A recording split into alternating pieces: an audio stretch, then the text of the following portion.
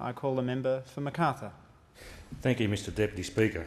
The National Health Amendment, 5th Community Pharmacy Agreement Initiatives Bill 2011, amends the National Health Act 1953 by introducing a number of initiatives as agreed between the Pharmacy Guild and the Government in 2010 under the 5th Community Pharmacy Agreement. These include the Continued Dispensing Initiative, which seeks to allow the supply of pharmaceuticals by approved pharmacists without prescription under certain conditions, known as Continued Dispensing Initiative. The bill also introduces the Medication Chart Initiative.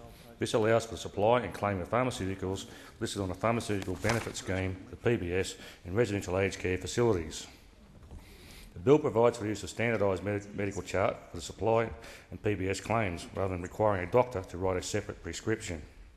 Finally, the National Health Amendment 5th Community Pharmacy Agreement Initiative Bill 2011 makes technical amendments through Schedule 3 to allow the Minister to make determinations in relation to the maximum quantity or repeats for a particular medicine. The Continued Dispensing Initiative, as outlined in Schedule 1 of this bill, allows for the supply of pharmaceuticals by pharmacists without a prescription under certain conditions. There are currently certain provisions available for pharmacists to provide consumers with prescription medication without a script. These provisions are cumbersome and expensive for both the pharmacist and the consumer. The first is owing to prescription protocols, where a pharmacist can supply a PBS medicine after contacting the patient's doctor by phone. This protocol places the pharmacist at financial risk, as it relies on a doctor to provide the pharmacy with a prescription within 7 days in order for the PBS claim to be made. In addition, under state and territory regulations, an emergency supply provision exists whereby a consumer can purchase a 3-day emergency supply of essential medication where it is not reasonably practical for that patient to acquire a script.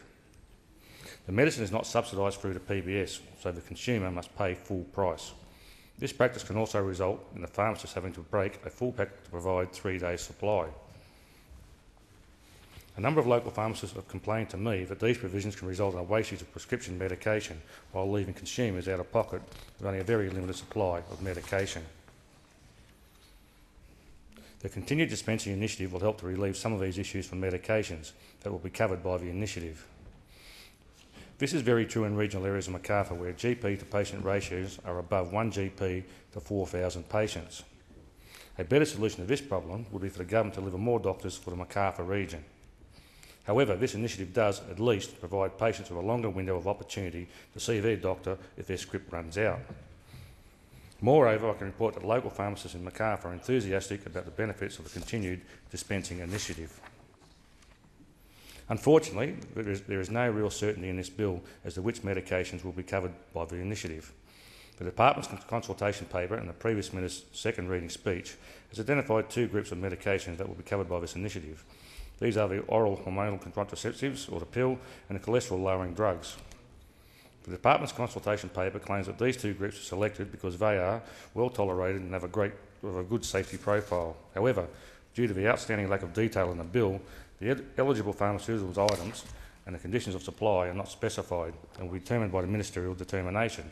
In addition, this bill should have, at the very least, set out the specific circumstances under which continued dispensing can occur.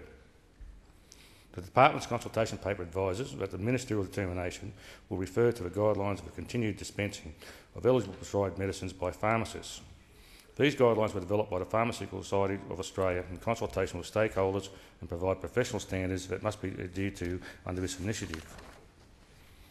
Indeed, the sheer lack of detail in this bill means that ministerial determinations will set out all the circumstances for dispensing under this bill. The Minister will also determine the protocols for consumer safety and integrity of this initiative, as well as the list items or pharmaceutical benefits that are eligible to be supplied by pharmacists under the continued dispensing arrangements. I would prefer to actually see the draft legislative instruments. The Minister's office has promised that this information will be tabled in due course. This is another case of the government providing little to no details and asking the coalition hand in hand to just trust me. At the very least, the future changes to eligible pharmaceuticals and conditions will be done by a legislative instrument, allowing parliamentary scrutiny and disallowance. I would now like to speak on the second initiative in the bill, the Medication Chart Initiative, which will allow for supply and claiming of pharmaceuticals based on standardised medical chart in residential aged care facilities. The Macarthur electorate is fast becoming a destination for aged care and retirement living, local residents and their families, as well as their doctors, are very excited about this initiative as proposed in the 5th Community Pharmacy Agreement. This measure will help reduce the administrative burden in aged care facilities and improve patient safety. I hope that this initiative will provide a better outcome for all stakeholders, especially doctors and patients. The Australian Medical Association also supports chart-based prescribing in residential and aged care, as it will significantly reduce red tape for medical practitioners. The 5th Community Pharmacy Agreement will provide $15.4 billion over a 5-year period for community pharmacy. Community pharmacy has transformed Australia's pharmaceutical industry over many years, providing affordable pharmaceuticals to communities all over Australia, especially those in remote and regional Australia. The Coalition provided solid and stable policy for community pharmacy while in government, and we continue that support today. The Pharmaceutical Guild negotiated with the government in good faith, making a number of large concessions to arrive at the 5th Community Pharmacy Agreement. While I support the 5th Community Pharmacy Agreement and the initiatives that have come from the agreement, this bill, Schedule 1 in particular, shows Australian people what a woeful lack of detail this government pays to their legislation. For example, this bill has absolutely no details whatsoever about what an approved pharmacist would be. It contains no details as to what conditions would be in place to protect consumer safety and prevent the misuse of this initiative. There are no details about what medications will be available under these initiatives. I hope that we do not see a repeat of the incompetence and deception of the previous Minister for Health when she signed a Memorandum of Understanding with Medicines Australia to provide policy stability in return for $1.9 billion of savings in the PBS. This recent agreement includes speeding up the addition of new medicines to the PBS. It took this government until September last year to list medicines that were deferred from February.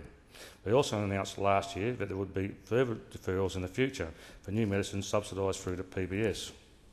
The lack of detail in this bill does not bode well. All I can say is that the government has a shameful record of keeping its promises. I cannot see how this government can see it as being appropriate to deny patients access to their medication, especially the elderly and those suffering from long-term illnesses, when they see fit to spend hundreds of millions of dollars on dodgy advertising about the carbon tax, including handing out funding to indoctrinate toddlers and school children. I will not oppose this bill. However, I believe this government needs to start paying more attention to detail and include more operational aspects in this legislation if they want to deliver any certainty to the pharmaceutical industry. Thank you, Mr Deputy Speaker.